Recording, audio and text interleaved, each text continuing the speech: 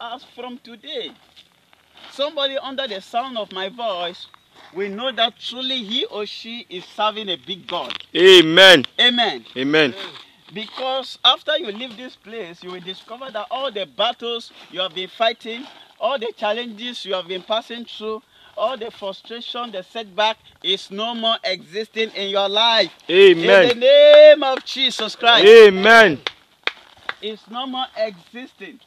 Favor from east, north, west, and south will begin to flow in your life in the name of Jesus Christ. Amen. That is why I used to tell you people that it is always good to seek the face of God in the place of fasting and prayers. Yes, sir. Because when you fast and pray, you build your spirit man. Yes, sir. Your spirit man becomes more stronger, more stronger, more stronger every day.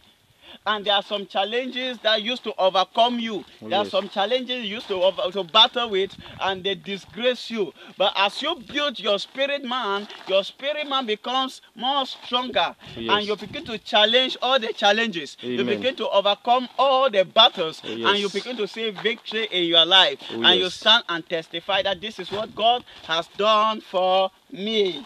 Yes. Are you getting? Oh, yes. There is a particular testimony coming to you that you are not expecting in the name of Jesus Christ. Amen. I'm not asking you, I'm telling you, because one thing on the mountain is that when we are speaking on the mountain, Oh, yes. we speak with boldness and we don't stress. Oh, yes. Because we know that we are waiting on God. We are not waiting on man. Oh, yes. If you wait upon man will fail you. Oh, yes. But if you wait on God, God can never fail you. Oh, yes. And I've come to announce to you, your God shall show up. Amen. In the name of Jesus Christ. Amen. Your God will show up Amen.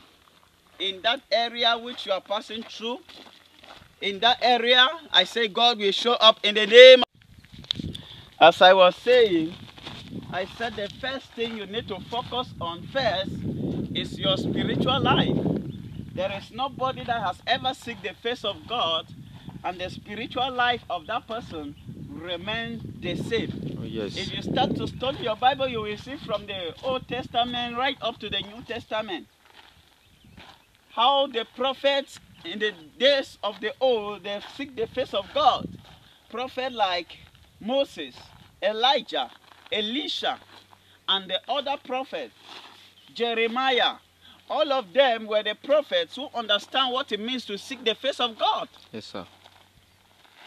All of them were the people who understand what it means to seek the face of God. Oh, you yes. may say, man of God, I'm not a prophet, I'm not a servant, but I've come to tell you, as a Christian, you must be able to understand what it means as to seek the face of God, because He is your God. Oh, yes. Amen. Amen.